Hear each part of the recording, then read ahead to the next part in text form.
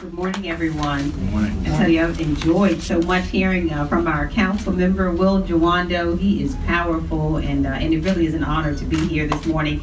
Upon hearing him talk about the fact that his father came here from Nigeria, met his mother, and that they came right to the border of Prince George's County. And I have to tell you, I'm a little sorrowful that his father decided to land on that side of the border and not in Prince George's County. And we would certainly love to have claimed him as a native Prince Georgian, but be that as it may, we're proud to have him as our neighbor and look forward to working together. I have to also say what a true delight it is to have an opportunity to be here with His Excellency this morning. Our ambassador, thank you so much, sir, also for the invitation. It's just an honor to be here, and I am excited for a good number of reasons. I have to tell you that during the time of my campaign last year and the year before, I had an opportunity to be very well supported by the African community. I want to thank my friend Vincent Iwanage, who is here this morning, and to tell you that I was invited, and I also want to thank Elvis, also from our office, who leads us in this effort to make sure that we are, for the very first time in the history of our county's government, we now have representation on the 4th floor. We have created a liaison who helps us to stay connected with the African community and Diaspora, and we're really proud of him and the work that he is doing, so thank you so much as well. I attended a meeting during the course of the campaign. I was invited one evening to the home of a group called the United Brothers, and I did not know what a treat I was in for when Vincent said, you know, you should come and meet the United Brothers. The United Brothers were, that evening I went down to a basement. They were gathered there in very serious business fashion. And I went on to talk with them about my vision for Prince George's, and I talked excitedly about the things that we were anticipating when one brave brother stood up after my very nice speech, stood up and said to me, looked me in the eye and said, you know what, we're tired of being used. And said to me, I would like for you to promise us that if we support you, this will not be the last time that we see you, but we are so tired of having public officials come into our community to take our votes and do nothing whatsoever for the African community. And Vincent will tell you that I looked back at him and I actually raised my hand and said, I swear that if you support me, I will not forget you. That it would be so important to me that I will remember what we have established here, that you will have a friend and ally in me, and that we will work together. I also challenged that group that evening and said, I need you too. And so this is not a one-way street. This is, I come to you because we need you. Not because you need me, but because we need you. And so I worked in the time that I have had to honor the commitment that I made, and I believe the commitment has been honored in both directions. And with good reason. The African community in particular in Prince George's County is so strong and so robust. How could we operate without the expertise, the intelligence, this true sense of community that the African community brings to Prince George's, where nearly 40% of all of our small businesses in Prince George's County are owned by Africans. And so our economy depends on it. But there are so many other areas that we're really proud that we will have an opportunity to partner. Prince George's County is rich because of its diversity. I'm just delighted to hear about Montgomery County, but I have to brag a little bit and tell you that I don't know the exact percentage. Well, I'm going to get that down because I'm not going to be outdone about the percentage in Montgomery County, because I'm going to say without knowing that I bet we are close in hand, if not ahead, in Prince George's County, but we are certainly rich because of our diversity, and there is no place like Prince George's County, literally any place in the country. I have to tell you that Prince George's County is the only example in the country that went from majority white to majority black, and incomes and education went up and not down. It is the only example of that in the country. And again, it is in no small part due to the rich diversity that is there, and the African community is a huge part of that.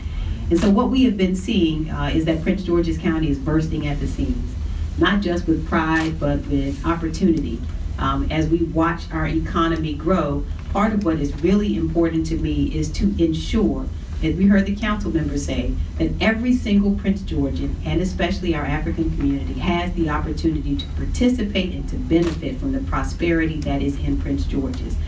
We have seen that with recent development there in a place where we have, I can just think, for example, of Hampton Park Mall development project that is coming, where we have businesses now that we heretofore could not encourage to come to Prince George's. They can't wait to come to Prince George's County now. Black Americans should bring some of the resilience their forefathers had, some of the innovativeness that their forefathers had, some of the strengths that their forefathers had that made America what America is today. And we are making that request because, recognizing the commonality of interest that I mentioned earlier, the one thing between us is a pond between North America and Africa. And therefore, we have to undertake that as a project to bridge that pond. And the year of return ought to constitute the attempt to build, as it were, the buttresses for that particular bridge. And when we are looking at it from the point of view of the youth, we, for instance, have 57% of our population under the age of 25. And maybe sometimes when it suits us, even a crumpled old guy like me might probably claim to be youth, depending on what we are talking about. So we have that huge segment of the African population being youthful. And then, of course, the Black American population is equally very youthful. And it seems to me that if there should be any future for the rest of us, that future rests on the youth. It rests on their attitudes. It rests on their abilities. It rests on the innovation that they will bring into the system. And it is always going to rest on the fact that they have to recognize that there ought to be a certain kind of link between the two sides of the pond.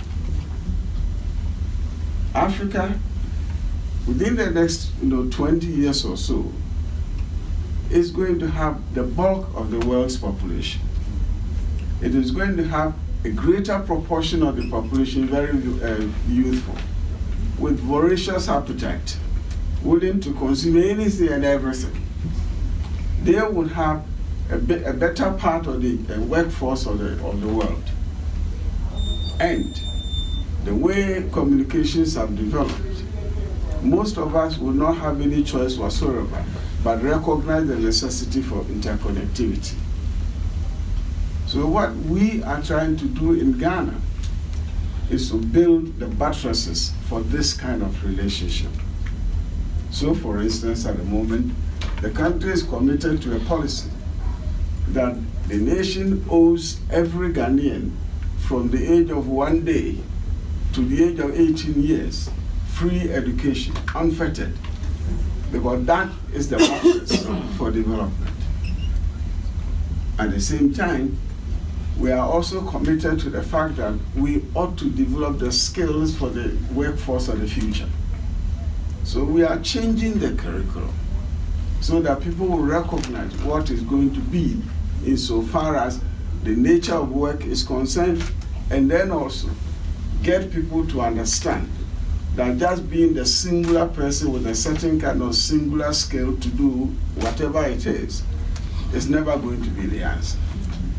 We just have to recognize the fact that even though people talk about the world being one village, the current state of the world doesn't say that we are one village. Some people have decided to even erect more barriers insofar as the flow of populations are concerned. And that could be worrying.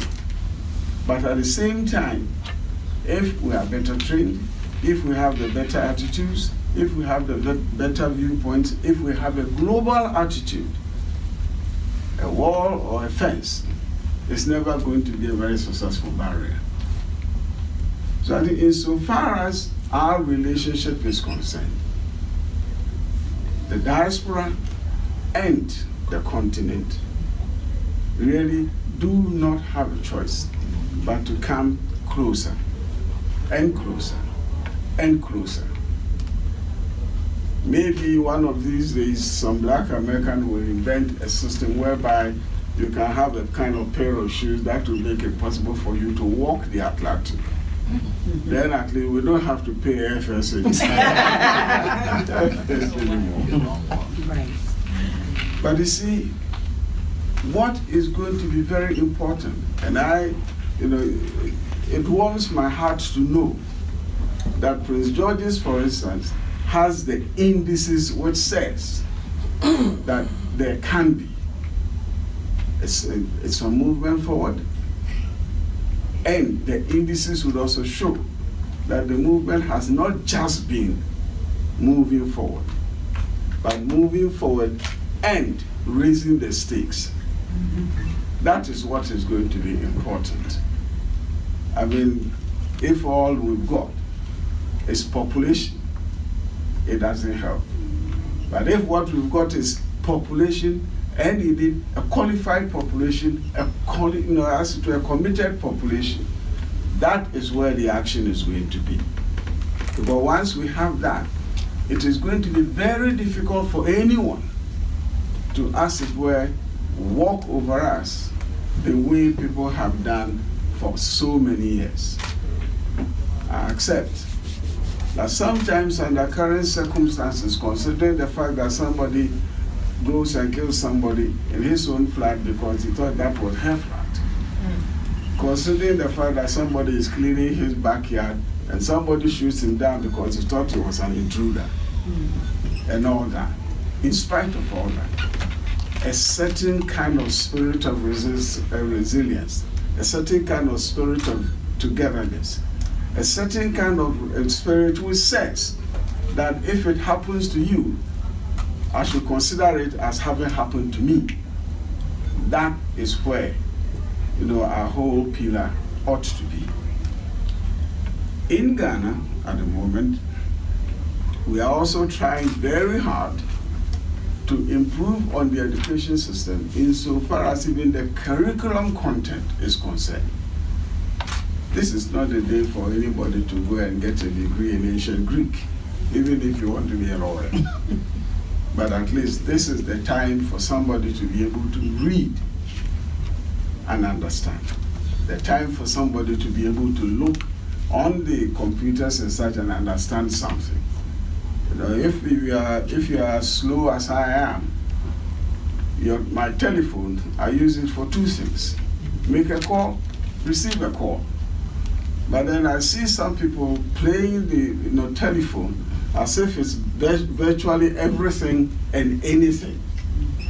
So I have some education to undertake before I recognize that I'm out of this world.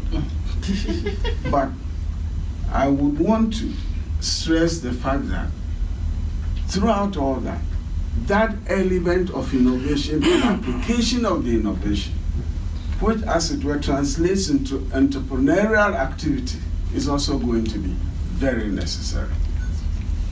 I think we should all try as much as possible to wean our youth away from having to get up in the morning and expect that there would be a certain stipend coming from the state. And sometimes, even in claiming that as an entitlement, you always have some stumbles to jump over.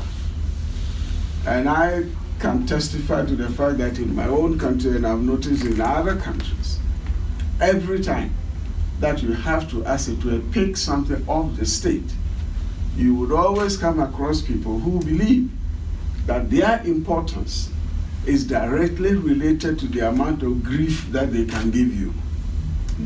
And therefore, one ought to be able to withdraw from that because one has, the know-how, 2, the entrepreneurial spirit, and 3, the will to succeed. We have a project around the New Carrollton Metro Station, which happens to be the station with the most multimodal, it's the most multimodal hub of transportation in the state, and is also in the country. We have 6 different modes of transportation at the New Carrollton Metro Station, and so we now have about $1 billion development project that is happening right there in New Carrollton, and many opportunities for the African community to participate there and other places, including Largo, downtown Largo, which we are very excited about, where we have our new Capital Region medical facility that is coming to Largo, where we will see many opportunities to bring physicians and others in the medical profession to do business and to compete right there in Largo. And so I am really excited about the opportunity to partner, to have the African diaspora community represented in Prince George's County in business and medicine and education and healthcare and all of these various areas. We're really excited about it. Vincent told us something that was important. You know, Shirley Chisholm said, if they don't give you a seat at the table, then bring a folding chair. Well, Vincent educated us recently during our African Diaspora Advisory Board meeting, where he said, if you're not at the table, you're on the menu. And so this was news to many of us, and we, so to make it clear, nobody needs to bring their own chair, and they're not on the menu, because for so long as I am county executive, you will always have a seat at the table and a strong voice. And again, I can't say enough to you that it is not the case that you need our administration. I can't stress to you enough that we keep showing up because we need you so desperately in order to make sure that our families continue to grow and to thrive, and that we grow together. And so, as I told you a bit about Prince George's, I want to just tell you a couple of other facts about us that we have there. The top 4% wealthiest county in the country. Again, we are very proud of that. We have a median income of $81,000. And again, I say this because there is no place like Prince George's. Look around the country and see another majority African American and African county where you have this kind of prosperity. But it is only through our combined efforts that it will grow in a way that allows our children to continue what we are growing there, and that we have the obligation to make sure that they do well and that they continue to enjoy the prosperity that is America. So I won't continue to go on here. I am just really pleased to have been invited.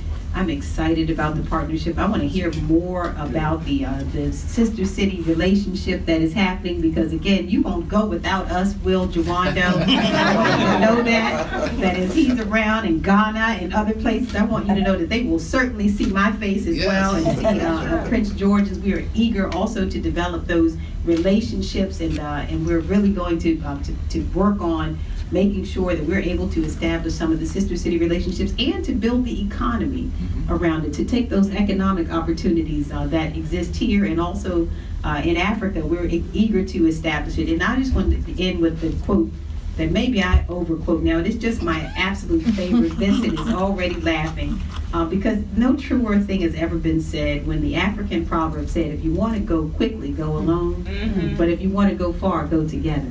And so that is certainly what we are focused on, is making sure that unity is top of list for us, and that we go places together. And I know that we will continue to go far because of it. And again, want to thank you for inviting me to be here today. And then I'll just say something that is, we talked about it before I came up a moment ago, but I think it's so appropriate today to pay homage to our brother Elijah Cummings, who passed on and is this morning woke up in glory, and I think he is such an amazing example for all of us of what is expected of us during our time here on earth, and I know that all of us will be in prayer for his family.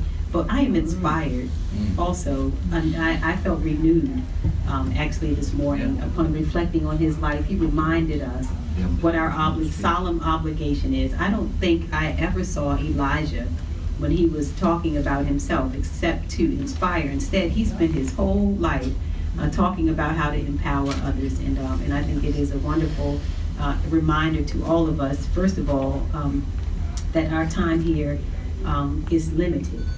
Our time here is limited, and that once we pass on, similar to Elijah, nobody will remember us, but they will only remember what we contributed.